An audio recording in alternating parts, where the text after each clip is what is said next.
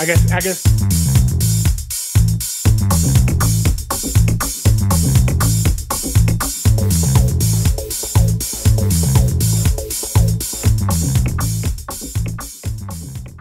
Hey everyone, welcome to the Relationships in this show.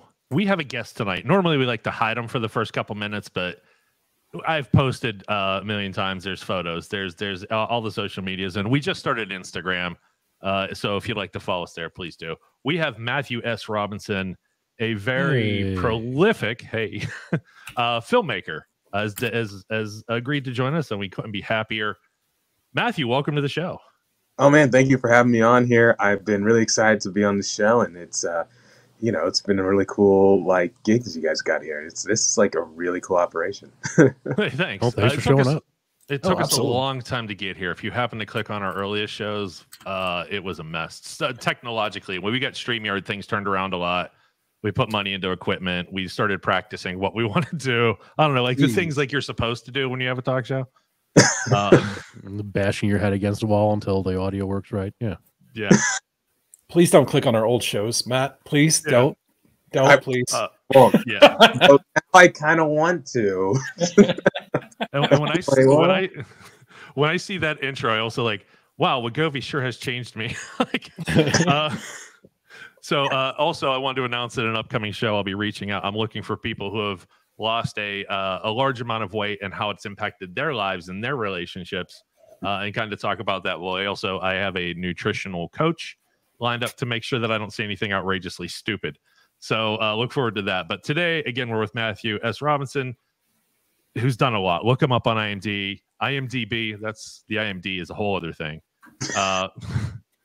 And you'll find some bios on his own website, MatthewSRobinson.com. And absolutely check out everything. We're digging. There's so much to dig into. That's the hard part. We like to do research before we talk to people. Zaz, can you give us some of your rundown? How many? We had a count of how many films you've made. Oh God! It was the IMDb was extensive. Zaz said, "Yeah, yeah." Well, it was actually one of the things I was going to talk about before we get to it. Go for it. Yeah, it was. I don't want to go over too many things. We said before the show. What are the questions you're tired of hearing about? Which is hard, I would imagine, for somebody in your position, because it's like you've been writing, you've been directing, plays, talking about it all constantly, and it's just I was trying to come up with questions that you wouldn't hear of before, and I was just like, all right, what thing do you want to not what role is too intimidating for you at this point? And again, I'm probably getting way far ahead, but it got you said you started off when you were you would be an architect, or I'm sorry, archaeologist when you were a child, and you met James Cameron, and that kind of took off from there. And I'm actually stealing your thunder, so I'm going to let you talk for a minute. Get my picture off the big one. No, I'm glad you did the research. I mean, that's part of the thing that I love to do. That's part of why I was very interested in archaeology for a very long time. I still love archaeology, obviously just not professionally. I love to see what archaeologists are doing, what they're discovering. I love to write historical fiction and sci-fi and horror and all this jazz, but that's all kind of linked to that research. I'm working on a script right now where the main character, the protagonist, is an OSHA compliance officer. And so I kid you not, I have been studying OSHA regulations, watching all those OSHA safety videos, which some of them are very Final Destination in terms. Some of them are more gruesome than horror movies, to be quite honest. And then I know. Let me interrupt. I know what you've watched. The Canadian ones are the best. Yeah, absolutely, bar none. Literally, we did an entire comedy episode on a previous project where we would pause it and say, "What do you think's going to happen next?" And if you saw the one where they had the big pot of boiling water or oil, it looked like in Canada. You could not. And then the woman on the ladder in a store. It's gruesome. It's fairly horrific, but it's also because of how they shoot it and how they do it. It's kind of funny. Yeah, it's we laughed. Yeah, for hours. And can I just say a small note that we're not giving enough credit to the fact that the special effects they use, practical effects, none of this, no offense to CGI, but practical effects for a 5-minute spot, that's expensive. We didn't talk about it, but those were actually snuff films. Yeah. They really, yeah. are. They're legal snuff films. It's like, you know, it's, I don't know if you've seen the German ones.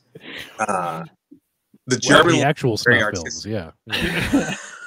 Yeah, there's one called like Super Klaus, and Okay. it's like Sam Raimi Evil Dead. Like limbs fly off. Like there's one point a metal shard goes through someone's body, and you see it from the POV of the shard. So you see it go into his stomach, and you see the guts as it comes out the other way. It is insane. And then he's like bifurcated. Like I don't know how much must have had so much fun shooting those because they just go completely over. They get realism goes out the window. This guy is missing his leg. He's just a torso now, and he's still alive. And he's just like, oh, you know, why weren't you more careful? And then he gets decapitated by you know? It's like, I want you to know that I have that already typed into a tab to watch. Okay. Sorry, up on mine too. Boy, we got to start up. So tell us about this project you're working on, because I hope that this is all involved. Yes, no. I just want the main character to be an OSHA compliance officer. It's a play, or not play. It's a movie, and it's a little different for me. It's a script I've been working on for a while. It's a little personal. I used to work in construction, and it's really about consent, and it's about the kind of human connection. And I felt, what would be a better person, like a better linked job than safety compliance? And because it is, I think it's one of the ways that men, not to get too in the weeds here, but I think it's one of the ways that men can quickly understand consent and safety. And I'm not okay with this. I think, you know, it's a little too going through the front door if you just have it with, you know, relationships, sex, and everything. If you have it like, I don't think there should be this much weight on this bearing. It's like, that seems unsafe. I should go and talk to somebody about it. It's still, you're still putting your trust in a lot of different people and in the system that someone has your best intentions. So that's kind of where I'm going for this. Now, do I need to know all the OSHA regulations? Do I need to know what the CSP and ASP tests are to become an OSHA certified supervisor? No, but there's just a part of me, whenever I'm writing a script, I like to get really deep into the research of it. So that's kind of my archaeology fix whenever I'm writing or directing. That is the best bookend I've ever heard to a comment. That, like, I tell you, like, that makes a lot of sense to me, that you love the details of something and the history of it, that, you know, you can tell any story from that point on. And I'm working on a 3-book series in my head, and I actually have the 100 years of history before it, because I have to have those details. The characters might never mention any of it, but it's there. It makes everything else click. And I get what you're doing with this, is when you have all the details, everything kind of clicks. Like, you know why this person's acting this way and why they react this way, and why the other characters probably aren't, because they didn't go through OSHA training school. They just hated the manual when they worked construction. Like, I worked construction as well. So I wanted to build some background on you real quick. Where did you grow up? How was high school? How did you end up where you live now? Like, just you know, give us a quick elevator speech of who you are, where you came from, before we get to what you're doing. Yeah, I grew up in DC proper, in Northeast DC, right by Rhode Island Station and Montana Project. So that's where I grew up. And then when I was about 9, we moved to Cincinnati, Ohio, and I went to school. This is confusing. I went to a high school called Wyoming High School that is located in Cincinnati, Ohio. Yeah. It's very confusing. We're called the Cowboys, all this jazz. That's really where my love of film got to really get practice. I made some short films in high school. I made a film in high school, my first feature film. And then from there, I decided I needed to really come out and get into the LA industry to kind of break in. And so I went to Santa Monica Community College for 2 years and then transferred to Pepperdine University, where I have some family connections. And that's where things just exploded for me. And I got a lot of great experience working in film. And now I've lived out here in LA for about 16 years. Wow, that's impressive. Like, I know how hard it can be. When I hear people that I moved to Vegas and I didn't last 2 months, you know. Like, that'd be tough. That's tough. That was that. I think LA would be harder. The Vegas thing was everything in every apartment is like triple the deposit because they know you're not going to last and you're not going to pay your final water bill. You're not going to pay your final gas bill. So they just load it all up front. So you pay it no matter what. And I figure LA has to be similar, right? Like just, yeah, you're not going to be here long. So we're going to get as much money out of you. It's very expensive. Yeah. And I hear it's getting worse. Absolutely. So, and a lot of people don't last long here. So that's why I'm yeah, impressed. Unfortunately, like, it's getting a lot worse. But you seem like a bit of a workaholic, which is fantastic. When you decided to dedicate yourself to film reading, were there people you had to cut out of your life to get there, or people who cut you out because you weren't around in the same ways? I know you kind of made a change in your life when you moved there. But was there still that transition of I need to be in these groups or these circles, or people that said, you know what, I know you're working till 14-hour days and you're not spending any time with me, so forget it. Did anything like that?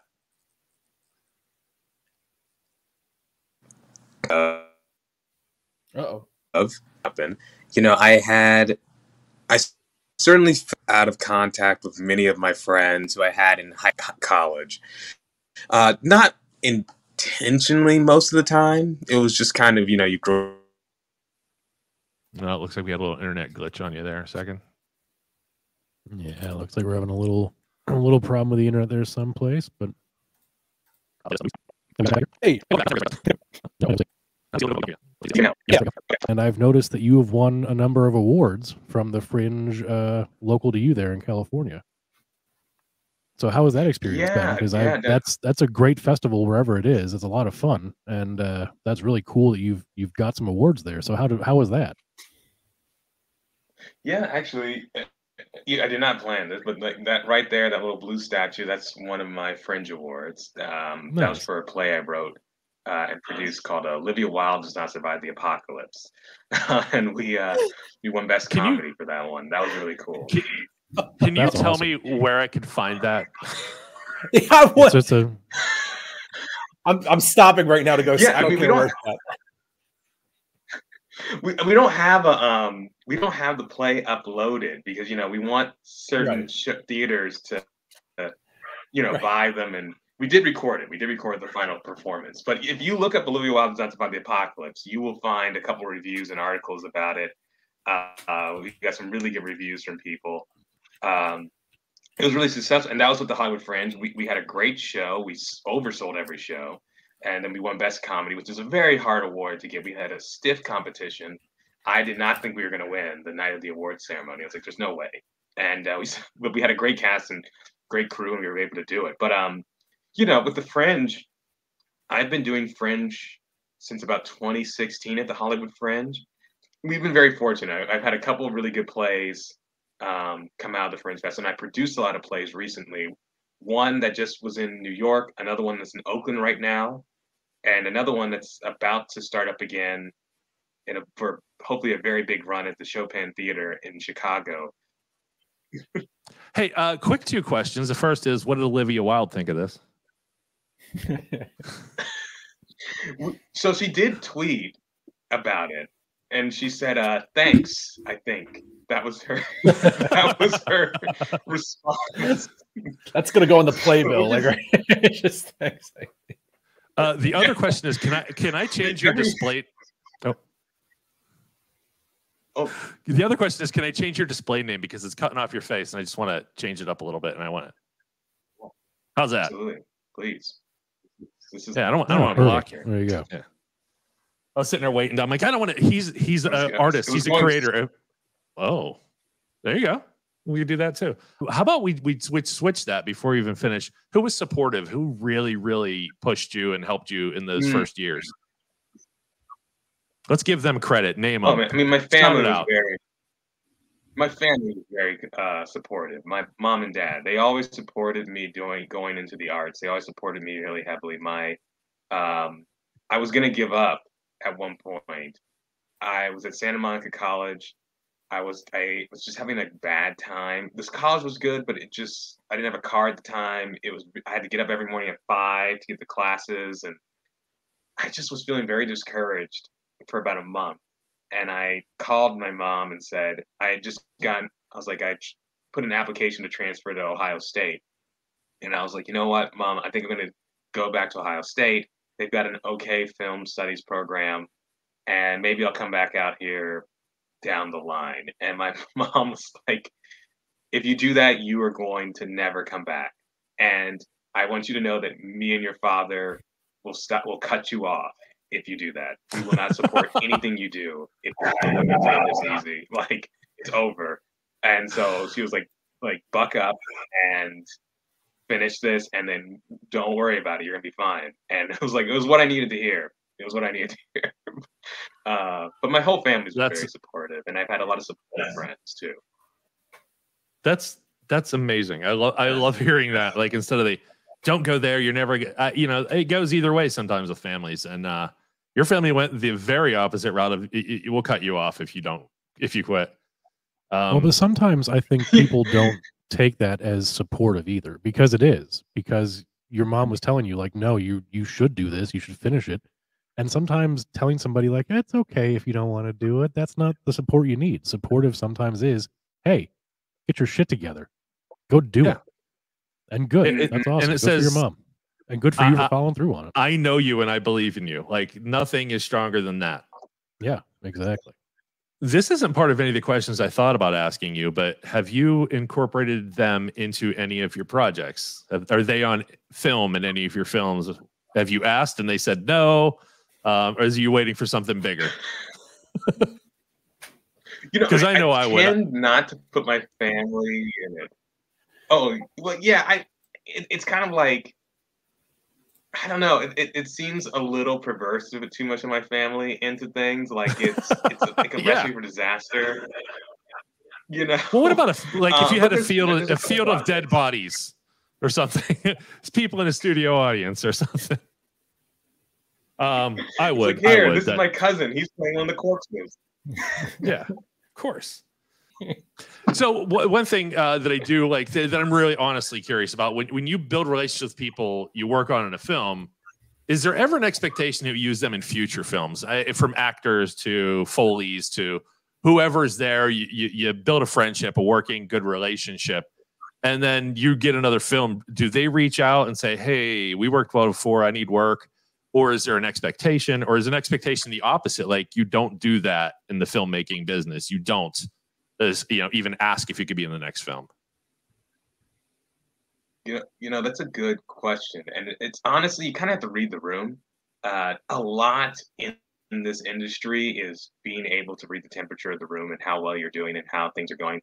I typically don't. I'll go up to people if the shoot went well. I'll go up to them and say, hey, this was great. Hope to work with you again in the future. You know where to reach me. I never really do anything forceful or demanding about it on my end. And most of the time, most people, that's how they respond. They're not looking to force their way onto a project. They'll usually make it known that they would like to work with you again. There's been a few times where an actor who I haven't worked with, or a crew person I haven't worked with, has been very pushy about being put into a project, which is a very risky dice roll. Because if it can make them seem desperate in a bad way, it could also kind of put pressure on you to find something for them, and then it's not quite the best role for them. I'm a firm believer that casting someone or hiring someone in the wrong position or for the wrong project is just as damaging, if not more damaging, than not hiring them at all. So I would say, kind of be careful about that. But I tend to just, hey, if I had a good time with you, I'm going to find something for you down the road, particularly with crew members. But, actors, sometimes it's a script that requires that cast. Sometimes it doesn't, and you just kind of have to live with that. It's not personal. It's just how things go. Can I ask a related question on behalf of Zaz? Can Zaz be in your next movie? No. Any of your actors, actresses, I'm going to call them coworkers, any of them you ever get romantically involved with? Oh, Oh, good question. I mean, that's a saucy question, but it's a good question. I have a it's not a hard line rule, but it's definitely a rule. I try not to date actresses in general, not even ones that I'm working with, just in general. Yeah, because one, actors are flaky and unreliable outside of being on a film set. They are emotionally, they need constant validation sometimes, and it can become exhausting from my experience. I'm not saying that that's all the case. There's some actors I know who, if the situation was right, I would leap at the chance to be in a relationship with them. But I typically try to avoid it because it causes so many things. Then if you cast them, did you only cast them because you're with them? You know, maybe you're writing a character now, but now you're writing it based off of this. Oh, right. Oh, wow. Yeah, that's a really valid point, too. I think, a little background noise there. That's weird. Yeah. Sorry about that. So it's dicey. Yeah, sure. No, it's fine. I just was making sure I didn't step on you. But no, it's yeah. Yeah, no, it's yeah. So the whole piece is, and by the way, audience, all listening, that's the correct way to answer that question. We have that one come up every show for the past 37 shows. Yeah, I phrase it as coworkers for a reason. I caught that. It was about as subtle as a train wreck. Yeah, it was. Yeah, I was letting Matt know so that he was in on the joke. Oh yeah, sorry, Matt. I feel like we've been friends for like decades. Yes, every show we've done, all 77 shows.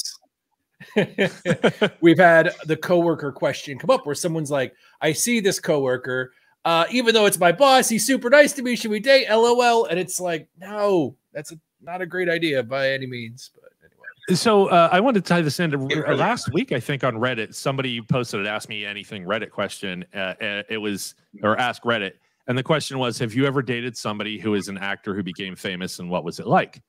And nobody had a good experience. It was always very needy, very insecure, needed constant self-reassurance. And even when they named actors who are generally known as respectable, kind people, they said they still had a very strong undercurrent of they needed accepted. They needed, even after a totally different conversation, it would always come back, do you think I was good in that? Or something along those lines. And that was kind of mind-altering. So I'm really glad you brought that up, Josh, because I was like, and again, when there is no stereotype that fits everybody. There is all actors are not the same. People are people, and that makes them different. Like that's why any medication might not work for you. You're a human being. You're different. So anybody looking, I don't want to offend any actors because yeah, I mean, I'm sure the first person who would say that, however, would probably be an actor. that well, they're a little flaky. Let's get that number up real quick if we can. If anybody wants to call in and ask Matthew Robinson a question or have they need advice, we'll invite Matthew to answer questions if you feel like, Matthew. We don't get a lot of callers. People don't like using the phone anymore. Oh, yeah, absolutely. It's weird. Oh, yeah. But yeah, the phone number 412-254-4829. Yeah, I used to give us a call. I don't want to do it either. Yeah. I spent 7 years as help desk, so I hate the phone. Microphone fine. It just feels weird now. Hey, let's move on. Give us a call if you want. One of the questions I do have, it's related to what you do. You had a really successful GoFundMe for, I guess, one of your latest projects. How did I see so many GoFundMes not go the distance? Yeah. You did, and you finished. You have the film finished, I believe. How did you build that up? How did you get the people there donating and getting word around? And that's an impressive, as well as making the film, you made the finance happen. And that's not something you probably went to school for, or I just, that part impressed me because it's another thing that you did to make your art happen. Well, I started off with, I made the pitch deck first. I made the pitch deck so I knew exactly how I wanted to market it, what it was like, what it was similar to. And I tried to really lean onto the angle that I knew was going to work to get people excited. So one of the things I did it was kind of a Neo Giallo film. We have a couple shots that are kind of Raimi inspired. I think one of them is in the demo reel that I have, where the camera kind of tilts into someone's face as he walks into the frame. And I wanted to show people the storyboards, the idea, the shot deck, how unique this was going to be, and what it was paying homage to. But I also started very early. I knew that I was going to run that campaign, and about 2 months before I started running that GoFundMe campaign, I did like polls on Twitter and my Instagram, and I was like, what should we call it? What should be the name of the film? Hey, what kind of, like, what are we thinking for? Which costume idea do you all like better? Vote on it. And it gave people a sense of ownership over the project. They felt like they were a part of it. They felt like they were already contributing to it without having to give any money. So by the time I was asking people for cash to help get it made, people already were invested emotionally about it, and that kind of kept people kind of tuned in. Also, you know, I've done a lot of stuff for people in this industry, usually for free or very reduced rate. And so I did cash in some of my chips with some people to get a little bit of money. But I knew that there's some people, if I texted them the link, they were going to give me some money because I had done a couple solids for them. So all that kind of coalesced, and then we were able to get the money to make the project. I got the graphic up. Good time. Yeah. By the way, I love this movie poster. I love how it very much feels like a topic I just mentioned. VHSs of the 80s. It looks beautiful. This makes me maybe somebody will think that Jay Leno's in it. Yeah, I saw the actress name and I was like, wait a minute. I reread it. Yes.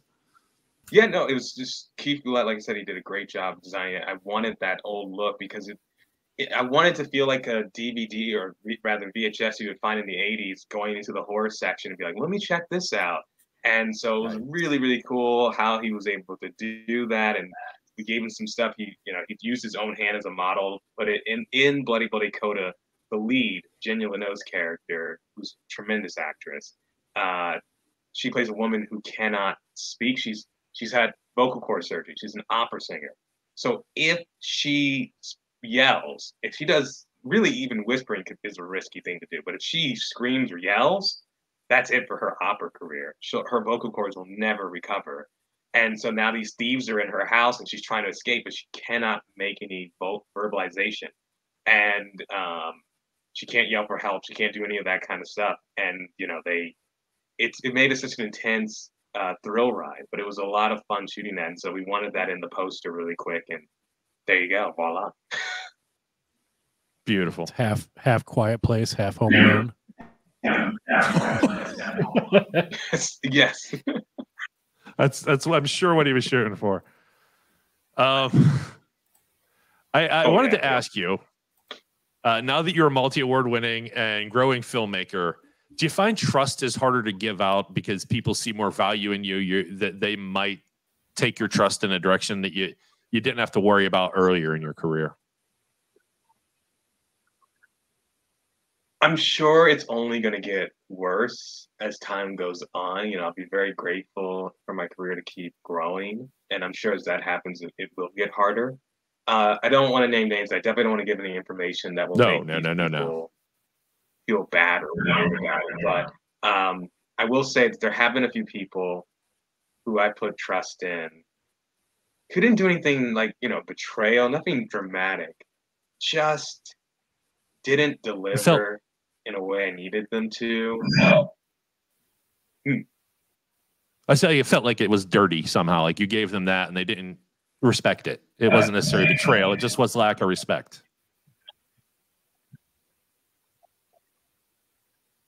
No. Yeah, and just like, you know, when you come up, particularly when you're getting paid, you gotta deliver at a certain level, and they just didn't. And you know, I can forgive not the performance level not reaching where I needed to be, but it's harder for me to forgive a sense of laziness or a sense of sloppiness, because when you're working on a set and you don't come prepared in a perfect way, or not even a perfect way, but you don't come prepared in at least a somewhat competent trying way. It affects every other department. And I've had some people who caused damage to a film that was very hard to course correct on. And so, you know, I don't get mad about it. And I certainly forgive in the sense of like, you know, we all make mistakes. But, you know, they go on that list of like, I'm probably not going to work with them anytime soon. And it sucks. You hate to do that, but I mean, that's just how it is. I'm sure I'm on that list for some people from some mistakes that I've made. So, but you know, you can't, once money gets involved and time and all this other jazz, you can't really give that much leeway.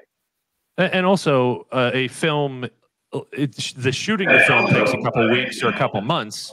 The film lives forever though when it's done. So yeah, you have to make that. This is going to be forever, and I want it to be right. So, oh yeah, sorry, yeah, we have like months of preparation usually, or at least several weeks. So it's like, hey, I've given you all the material to be prepared for. If you don't come to set prepared with the stuff that I have given you to be prepared for, not something that happened that was out of our control, but if you don't do your job,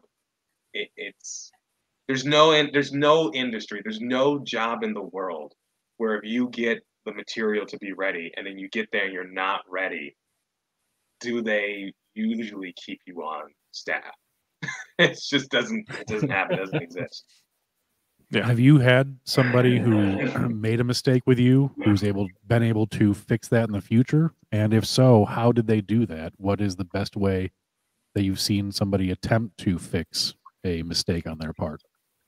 Maybe I'm just a little soft-hearted, but honestly, it was just them coming up to me, owning the mistake that they made, and then finding a way to prove that they would do it better, or just, committing themselves to be like, I'm going to do better next time. Honestly, 8 out of 10 times, if you just acknowledge that you messed up and that you didn't do what you're supposed to do, but that you're going to do better, and I see that you're trying to do better, I'll usually give you another chance. Like, at least one more chance on that, because it's like, I get it. People make mistakes. Nobody's perfect. It's the people who kind of just shuffle off like they didn't just screw over the project or cause some big problem. And then you're like, well, okay, cool. Like, they just seem so unaware or just willfully ignorant about the mistakes that they made. Those are the people I don't want to work with again. But the people who own it, yeah, I'll work with you again. I don't think that makes you soft. It makes you a reasonable, decent human being. So good. Well, thank you. I like to think so. I want to go the other direction on this, very other direction. Have you run into your own super fans yet? And what was it like meeting the first one? Kind of. I don't know if super fan is the right word. I don't think I have any super fans quite yet. Maybe never, but I have run into some people who are fans of my work, and it's always bizarre.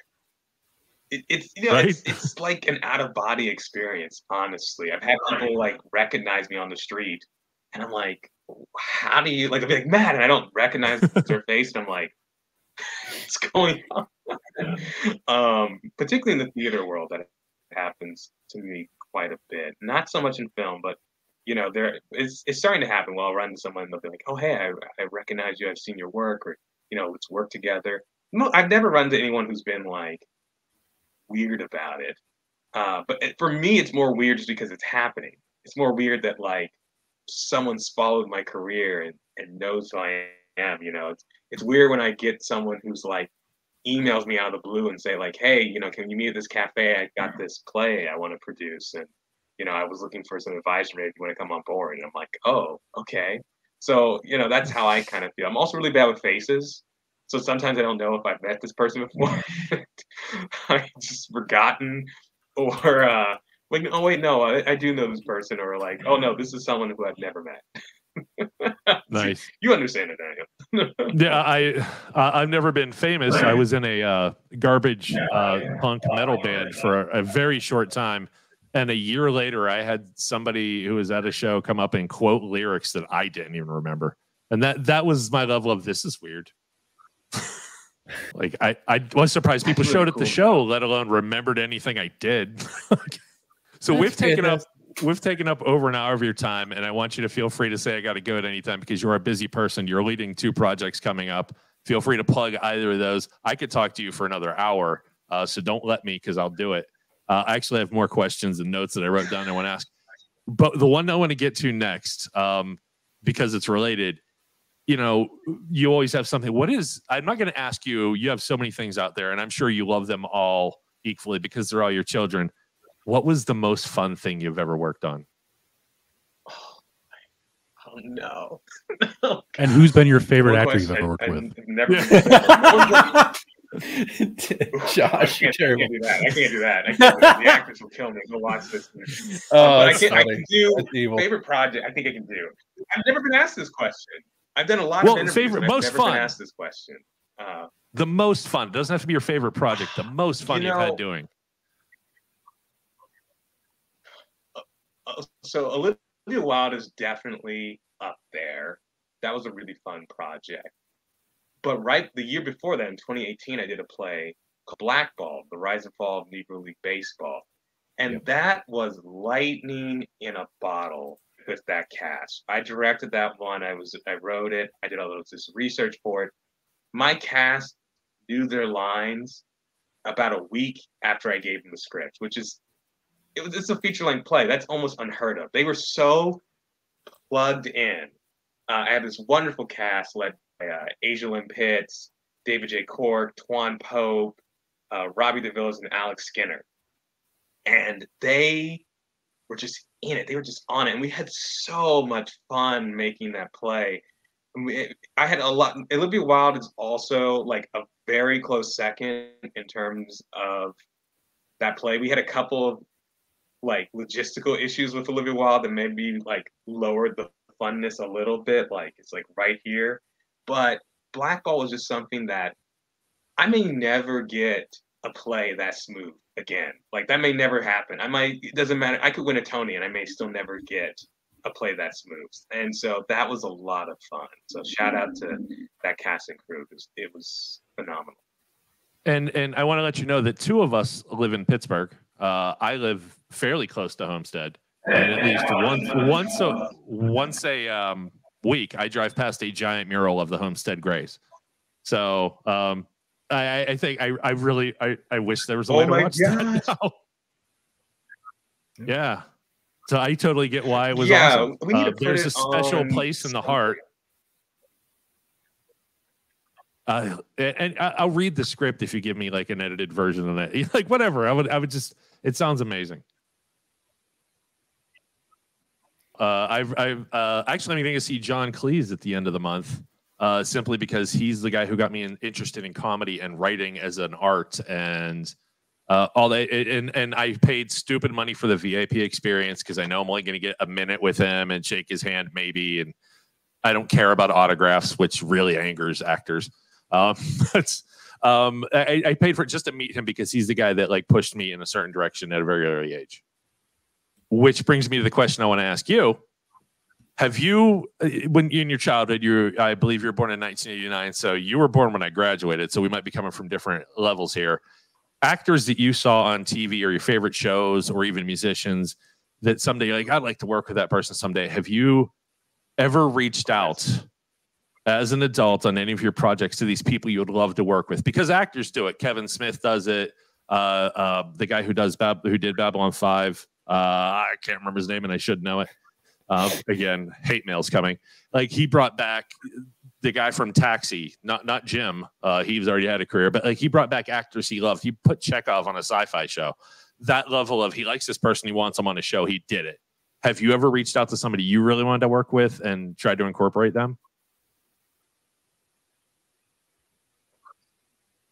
Oh no, we lost him.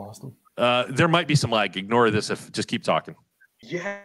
Oh, here we go. Funny enough, just genuine enough, for Bloody Coda was someone who I really wanted on. She was someone, she was on Xena. She was on Charmed.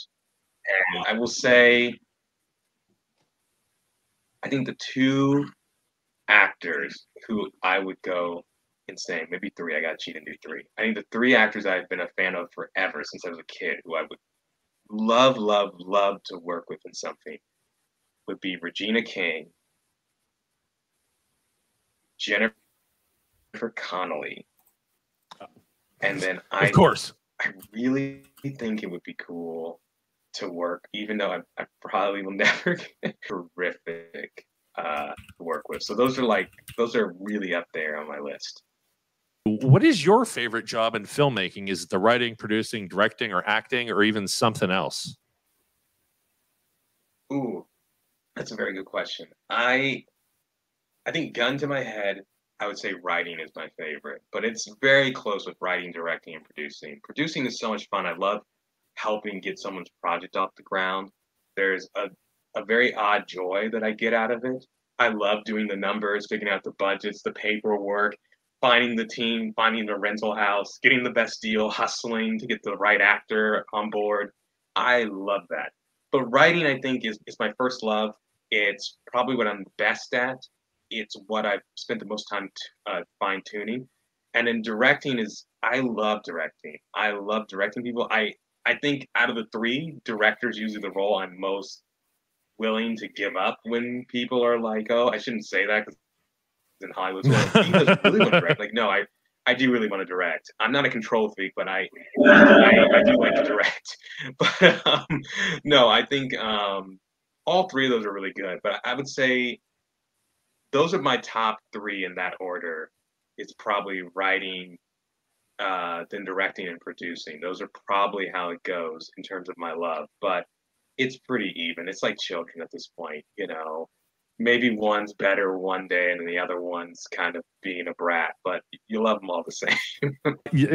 Totally. I couldn't pick. I just know the one thing that I think most people would never pick would be editing. Editing's the worst. Actually, I think the one job that's kind of a post job that I actually really love and enjoy, and actually the first award I ever got was for this, is sound mixing, like in editing. Like creating sounds and finding sounds. Like I did all the sound mixing for Bloody Coda in a number of my films, and it is so much fun. I love doing the sound mix. I love figuring out like how do we make this sound like a skillet is breaking into somebody's skull? Like how do we get the best joke? How do I make it sound like someone is like a moss-like creature is like walking across a tile floor, and I'll just spend hours with a microphone just figuring out like, okay, how do I do this? How do I make this sound good for the film? Yeah, you can't just always break celery. Fully work is fun. Yeah. Yeah. No, I wish. Yeah, Josh is our resident sound guy. Zaz does a little bit too, but like he could probably spend all night asking you questions and telling his stories too.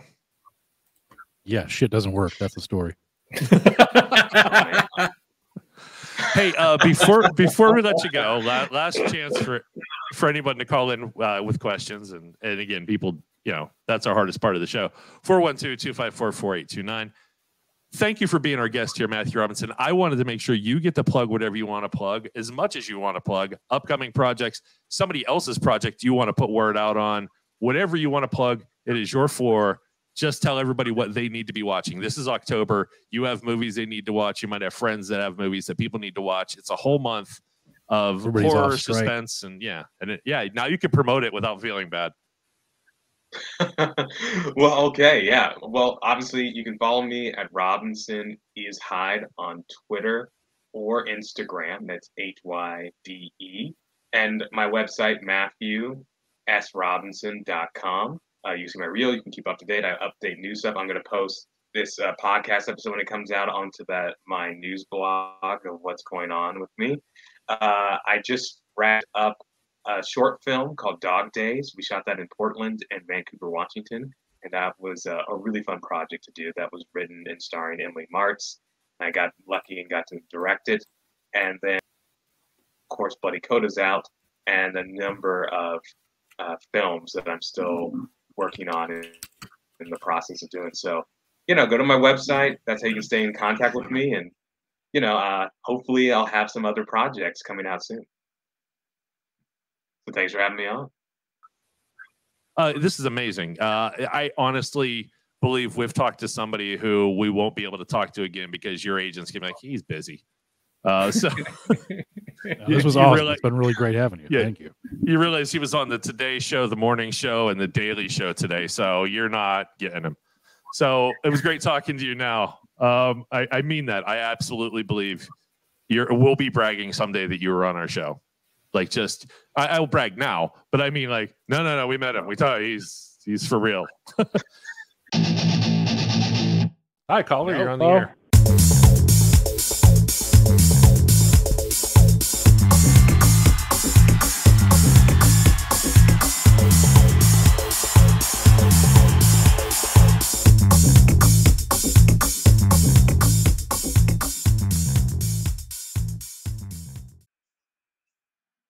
Ooh, that's a very good question.